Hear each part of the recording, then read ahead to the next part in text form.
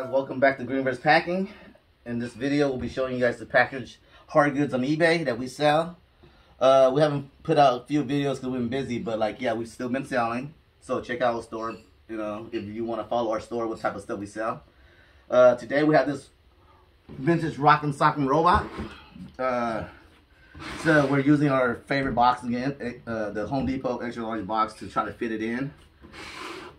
It fits this way pretty good, but if you go like this, you notice it's too tall. So which we'll luck out because we can turn it this way and it'll still go here. So we just score here and fold it down from there. So we'll just get my blade real quick. Because we know that that's part like that. So if we go like this, right on this here, just give enough room. So we'll say right on top of this Home Depot logo, that's what we're gonna cut. So we just, the back of our cutter, score here. It's gonna follow through, follow through, follow through, follow through there. Flip it over. Just gonna mark where we're at here. Flip it over right here. And right, of course, we're not gonna be right through there, so follow right on through. This is actually going to be easier than I thought it was going to be. Got my tape. So we'll just box it up. It's going to be a little bit wide on the side, but we need some extra room anyways. Majority of the time you like it to be as flush as it can, so you can save on shipping costs. So right back to where we scored, right there, we'll grab our blade.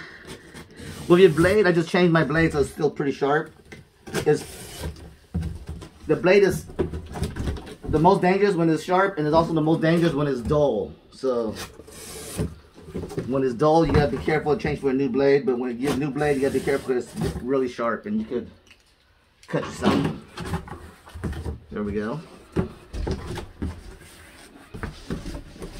Just like that, and then it'll fit in perfect with a little room.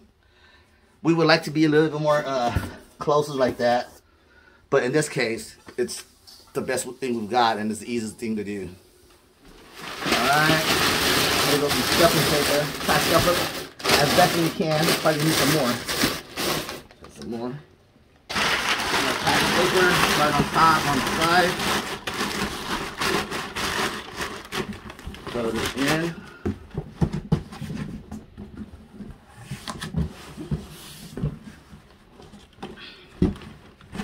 Let's see. We try to make it as light as we can so we don't need this extra part. We'll slice it off, trim it off. I use this stuff to ship other stuff too, so it's good to not waste too much.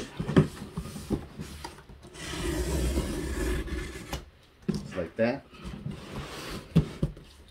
There we go.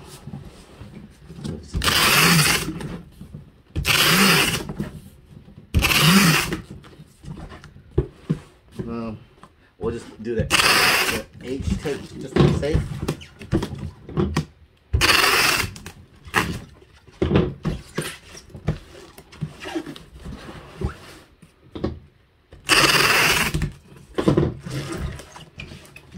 And there you go. One Rockin' Sockin' robot. Alright, here's the next item. We have a ping golf club. So the golf club is a little bit trickier than a baseball bat because it has a bigger end here. So we're back with our extra large Home Depot box. And it's extra long too because baseball bats, in my other videos, I show you guys that it fits perfectly in one of these side here. So what we're going to do, we're going to use two of them. And with the extra large box, there's one side that's smaller than one side. We're going to use two of the larger side. So the way we do that is open it right up, cut it down here. That's the small side we won't use. We'll just cut it to 4 pieces. This is a large. and this is a small. So I'm gonna use both of the large. We'll move the small to the side, and we'll use them for baseball bats in the future. So since it's longer, what we're gonna do is we're gonna overlap. We're gonna make 2 triangle tubes and just like put them together. So you could, since we have extra right here, and we know that's long enough, so we don't have to score it up here to be perfect. We could just use this angle ahead to help us out with the box I already have. But we got to mark it here so we have enough room for the top of the club. So we go here, and then it'll be like that, club-wise that way. So what we're gonna do is we're not gonna make a square, we're gonna make a triangle. Because we can make a square too, but in this case, I'm just gonna make a triangle. It's quicker. Heads off. Right here. We'll mark here.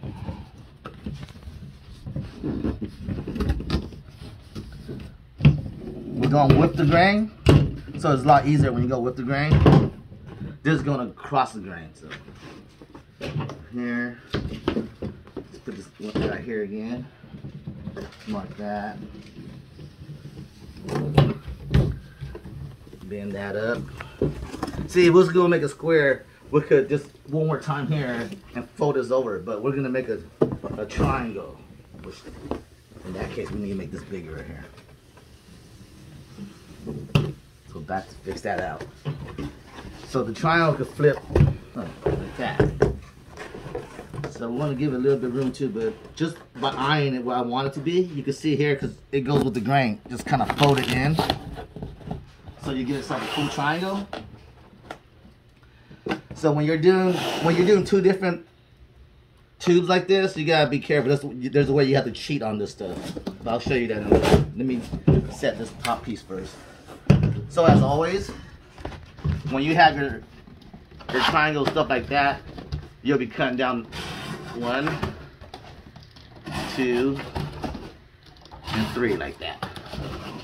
This part right here, you'll go ahead and cut it like this off,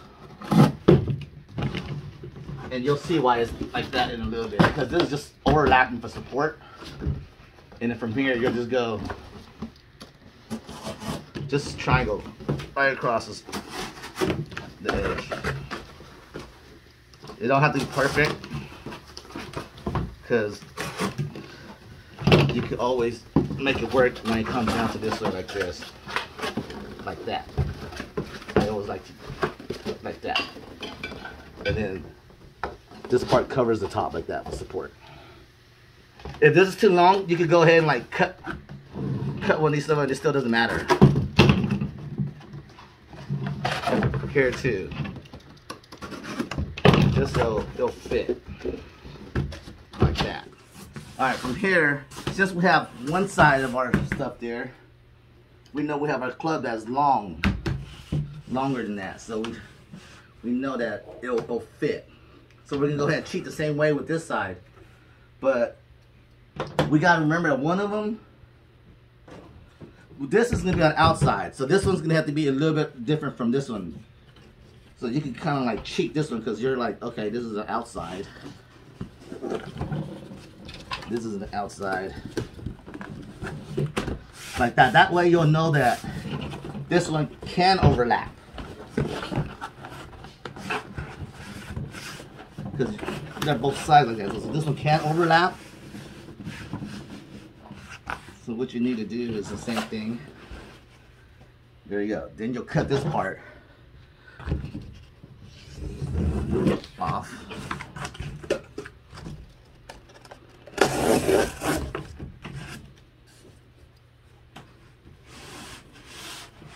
And we already have this stuff overlapping, so we know where the cut is at right here. Just like that. Then we'll go back to cutting this part off, because that's the overlapping part. And then we're just gonna try and angle off our triangle cuts here.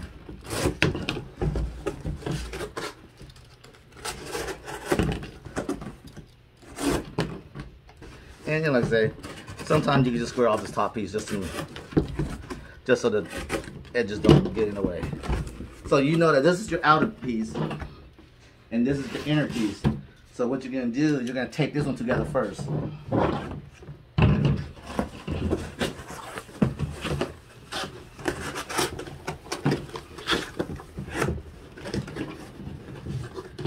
Just like that. So we're gonna take our triangle first on one side.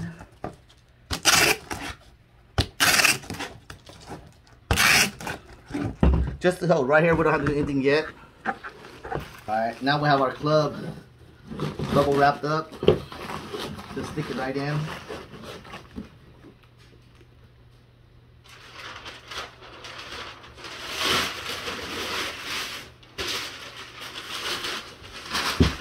And some packing paper, you can just slip right into the top there.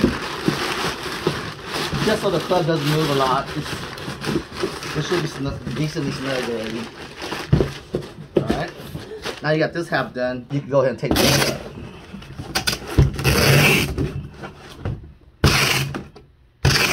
Just a little tape right there. Just make sure you get this stuff tightened up. Alright. Now we come from here. So we already had that stuff taken care of. We just fold it right up. Overlap this. This here. There. And there. But we'll take this part up real quick first.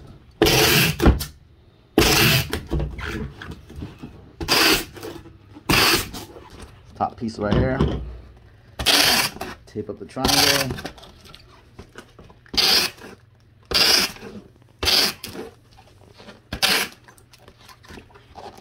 And then right here, we're just gonna take straight down.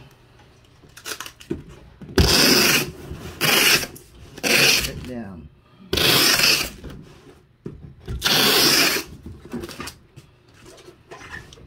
Every part here, just a few,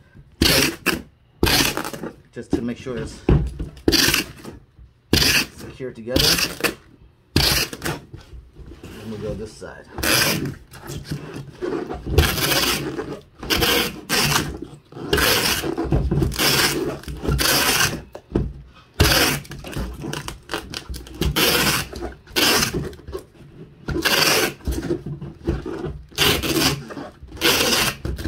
There you go, one ping golf club, golf driver, box, the square two-way with the handy dandy Home Depot extra large box. Thanks for watching. Like, subscribe, and share.